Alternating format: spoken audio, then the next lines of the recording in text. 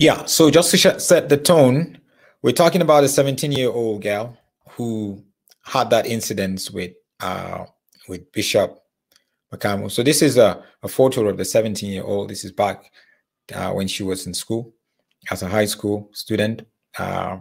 Just before she started working at the church, she was a receptionist and an admin person. That was where she had, and you had the conversation. So I'm not going to say much because everything is in the audio. I'm going to play the audio for you just so you can follow. I'm going to play it start to finish. It's a little over 20 minutes. So we're just going to do 20 minutes of listening, isn't it? And one of the things you're going to hear her say is you're going to hear her say quite a bit about this couple. This is Bishop Makamu and his wife, who she also mentioned. Again, after this audio, I'm going to tell you a little bit more about the incident from her father's perspective, her dad, who was there. You know, it's always a beautiful thing to come from a home where there is a dad, you know, because sometimes when a girl child is in trouble with another adult, she wouldn't know where to run to, you know, but when there's a father figure or father in the house, then she can run there and the father would stand. You know, we are men, we stand and try to find out what really happened, and we follow up. You know, one of the things that was said about Pastor Timothy Omotosho, who is a Nigerian pastor who in South Africa here, who has been in jail for over 3 years now, awaiting trial for different stuff that he did to young girls, you know, has a house of just young girls in the name of teaching them music, is he target girls that are from single parent house and just with their mother, because they know at the end of the day, you know, you can get away with it, you know. So that's what it is. That's what it is. And we're going to see quite a lot of that. And also talk about it. So I would go straight up and play the audio. I would really encourage you to please listen attentively. I would really encourage you to listen attentively. It's going to be a long audio, but please do listen attentively. Yes. And I must commend you for that. It's okay. Not a lot of... Oh. Hi, how are you? I'm good. How are you? I'm good. You are a very brave young woman. You are a very brave young woman. Well, it's okay. And you stand for the truth. Yes. And I must commend you for that. No, it's okay. Not a lot of young people would want to say, look, leaders need to behave in certain ways, especially church leaders. We expect them to behave in certain ways. And if they are not, we have to bring attention to it, you know. Yes. Yeah. But thanks so much for reaching out. I saw your screenshot. Just tell me a little bit of how it happened. Oh, I was staying at Eden Park. Okay. And I was renting the room. I was sharing with my roommate, Kindile. Then he called. I was so shocked. You even know, like, when a bishop calls, you get nervous and scared, right? Yeah. So he called then and told me to come at the Eden Park and Togoza robots to fetch the keys for Office Park. I went there. I was even running because I was scared. Oh, what if Bishop will go and shout me? Then I went there. Then I stand on the other side of his driving side. Okay. Then I said to him, "No, Bishop Kitlide, Segai's key." Then I see Tikene on the car. I must get inside the car. He told you to get inside the car? Yes. Okay. He will drop me at my place because it was late, around 7, 8 o'clock. Which day of the week was that? Then, sir? Which day of the week was that? Is it on weekends? No, it was not on weekends. It was during the week. Okay. I think Monday, yeah. Okay. Then, it was Friday. Okay. Friday. Then, while I was telling him to get in my street, he said no. He started talking, saying he loves me. I was like, no, how do you love me? Because you're old. And me, I take you as my father, not the other way around. And what was your job at the church? I was doing receptionist, admin, and call center, praying for people. Okay. So you told him no, that you don't love him? Sir? You told him no when he said he loved you. You said no. Yes, I told him no, you can't, because I take you as my father. And his wife was pregnant by that time. Okay. By the last boy. Then he was busy saying, no, when I get to the office, I only feel you at the call center. I was like, how do you feel me? How could that happen? Then he said, no, I feel you and I love you.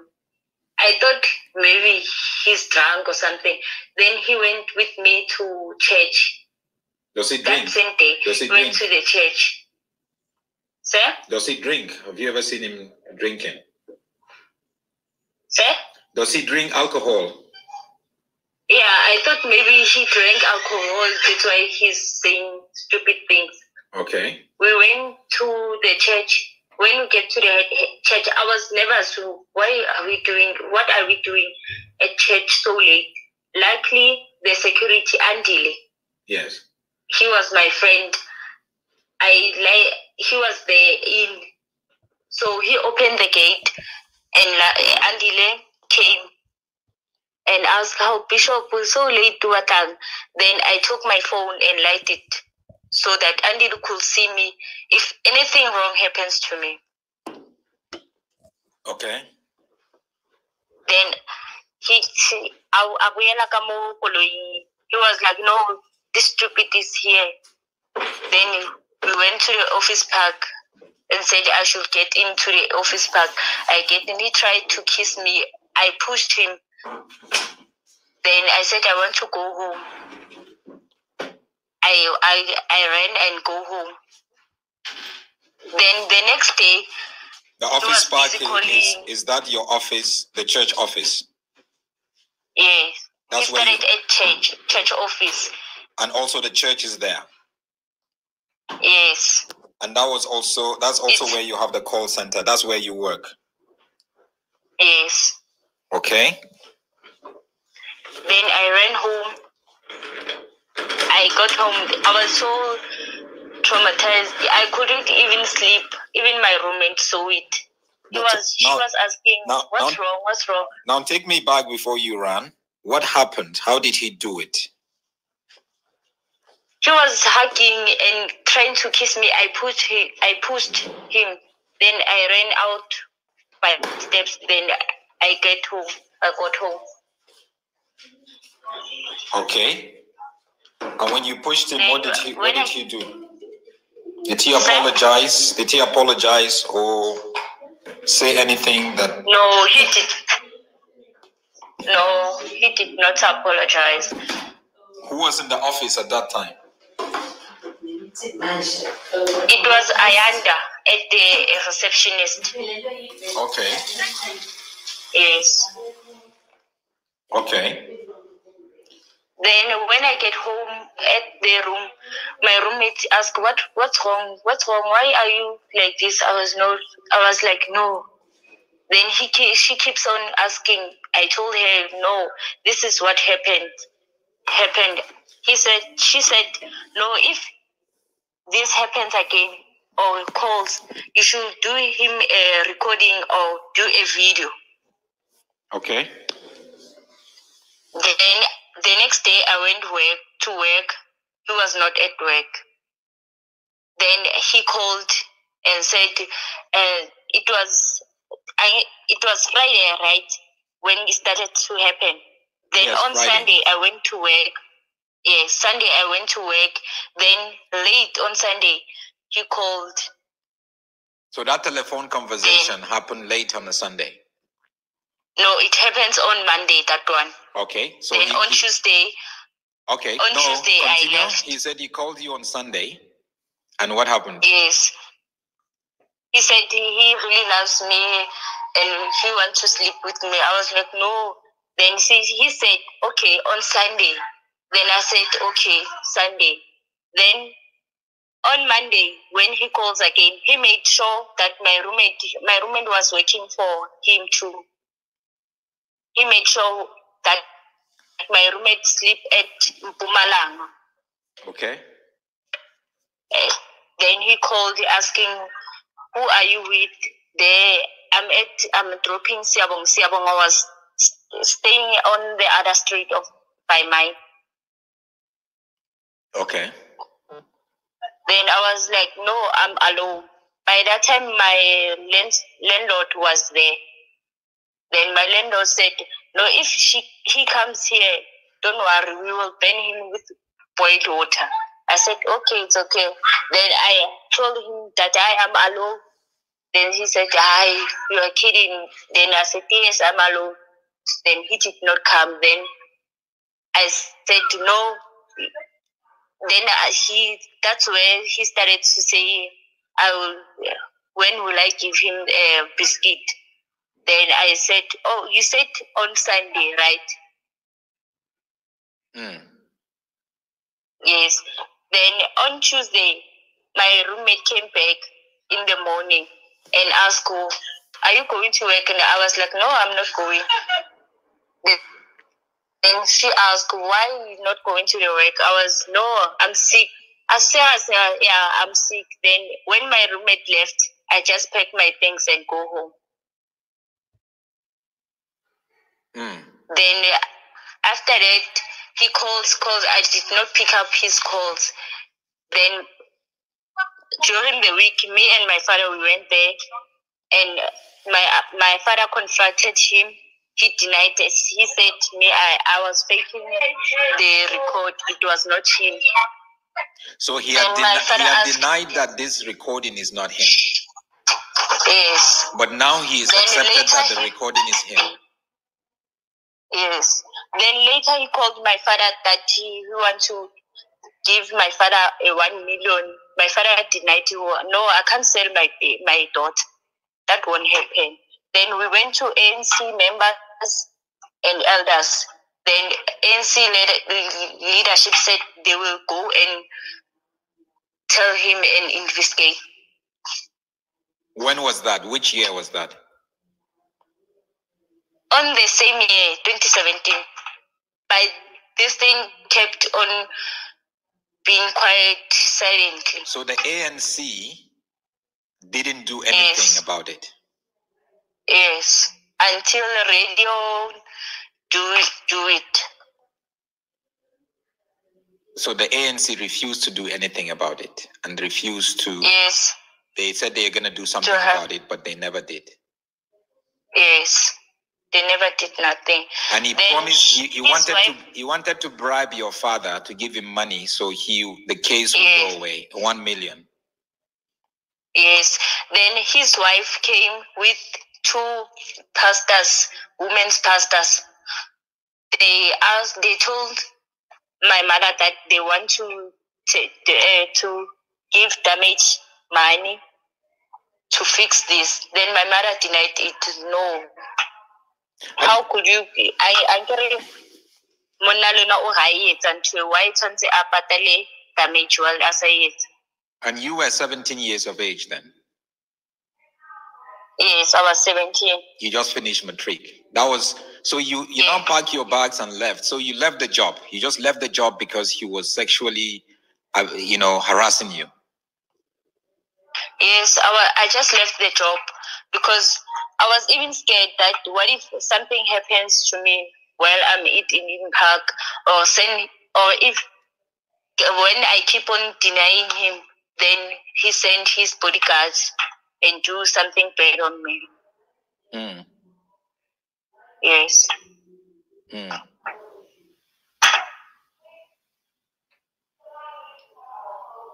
So his wife is also involved. She came with leaders from the church, and they spoke to your mother.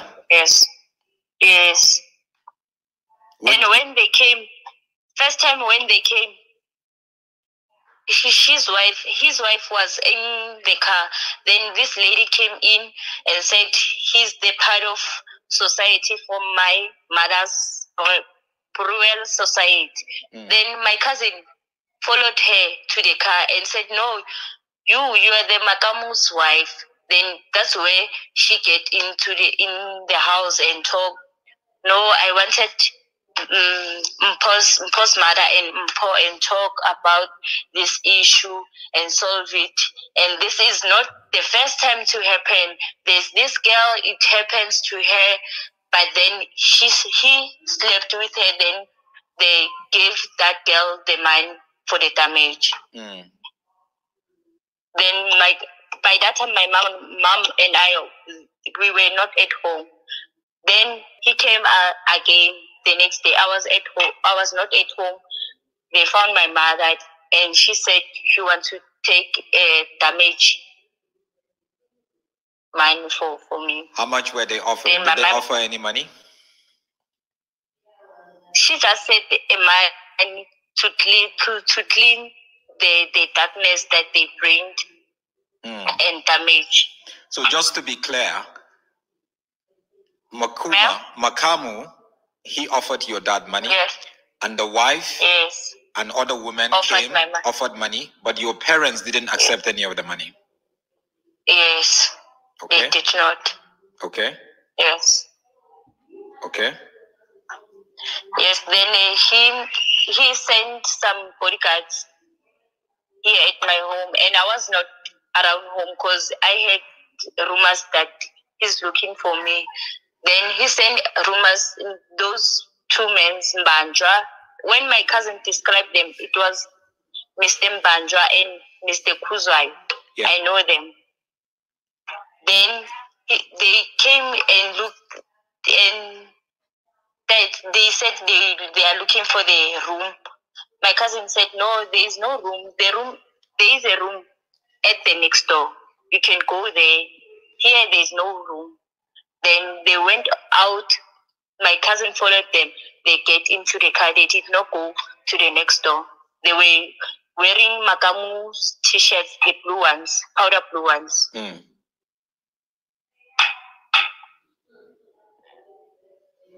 Now, let's go back to the night that he sexually harassed you, in that office. Yes. As a 17-year-old girl, how did you feel? Somebody like that who's a bishop. I was so very disappointed and scared by that time. I was even shaking. Mm. Yes. Because he even said, no, I see you're scared. Don't be scared. And he wanted you to be his girlfriend, or he just wanted to have or just to be his biscuit? I think he wanted to take the biscuit on. Because he even asked me that I have a boyfriend. By that time, I was not into boyfriends. I did not have boyfriend. Mm. I said, no. He asked, are you still a virgin? I said, yes. Because I took him as my dad. Mm. You respected him. You saw him as your dad. And you and you were a virgin. Yes, I was a virgin by 17. Mm. Yes. Now people are beginning to say, obviously you are a virgin, so you never knew any man. And because some people are saying, no,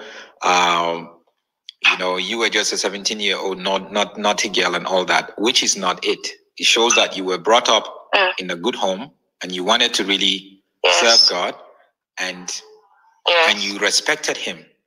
When that happened, What happened to your respect for him as a bishop when he did that to you? Sir? What happened to your respect for him as a bishop after he did that to you?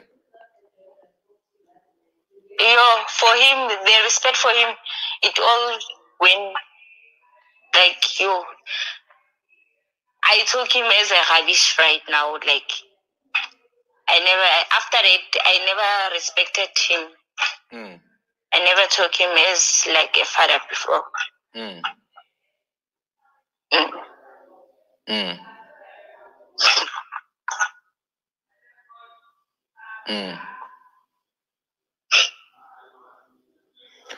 I see. And when he offered your dad 1 million rand,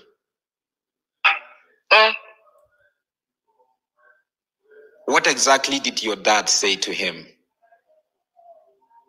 He said, I will never sell my daughter. Wait, how did he come to your dad? Tell me what he said when he spoke to your dad about that and what your dad said.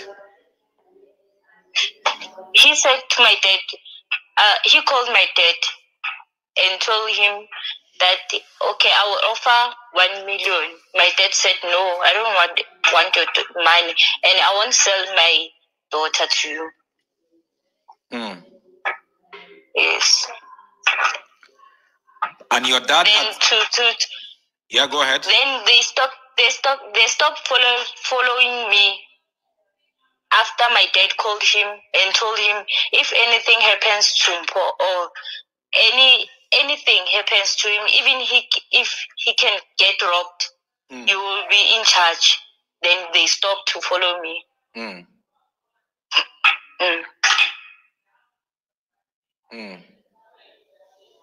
Yes. And when you and your dad went to meet him after you told your dad, where did you meet him? At his office. Okay. They even took long to call him Refilwe, his PA. Yeah. She even took long to call him because she knew what I was there for, and he told him that I am with my dad. We stayed there almost 2 hours waiting for him, and he was at the office. And when he came and your dad confronted him with the issue, how did he deny it? Yes.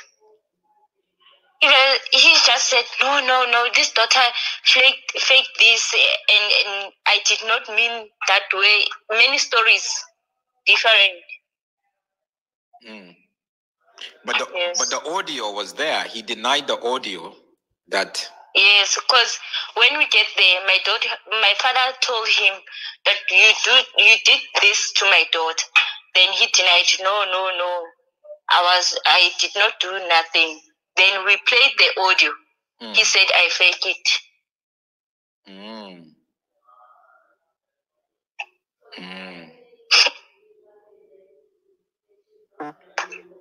How would you say his wife? So you think from what you experienced, his wife and the other woman come into your house to try to give your mother money.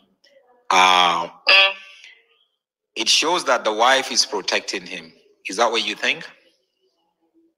Yeah, I feel like she's protecting him, and she's with him on this thing.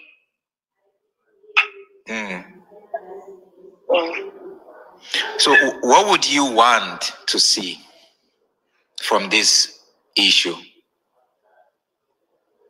Yeah, I really don't know, but I don't want his man because he thinks that I want his man, but then I don't. He must do the right thing and do the right thing, because you never know if what if it's not me alone. There are some other girls who can't speak for themselves, who don't have evidence to say it, but they are abused by him. Yes. Do you think he should continue to be a pastor, a bishop? No, I don't think so, because I don't see him doing right things. Do you think he should continue to present a TV program about morality on Moja Love? No. Mm. Mm. So you are 21 now. What do you do? Sir? You are 21 years old now, right? Yes. Yeah. What do you do? Are you in school or you're working? I'm not in school. I'm just sitting at home. Not working, not in school. Yes.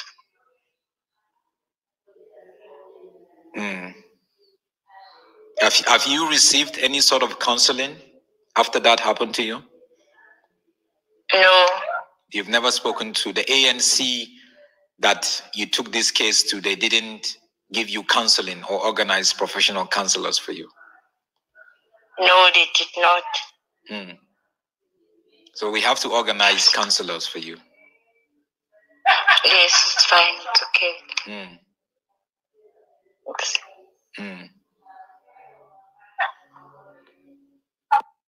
You called the brother to say. Well, this is the full audio I just played for you. Well, it's not left for you to decide what you think about it. A lot of you guys are asking questions. But this is just a short conversation of just about 25 minutes. And there's still more that they have to say. So make sure you don't draw your conclusion from here.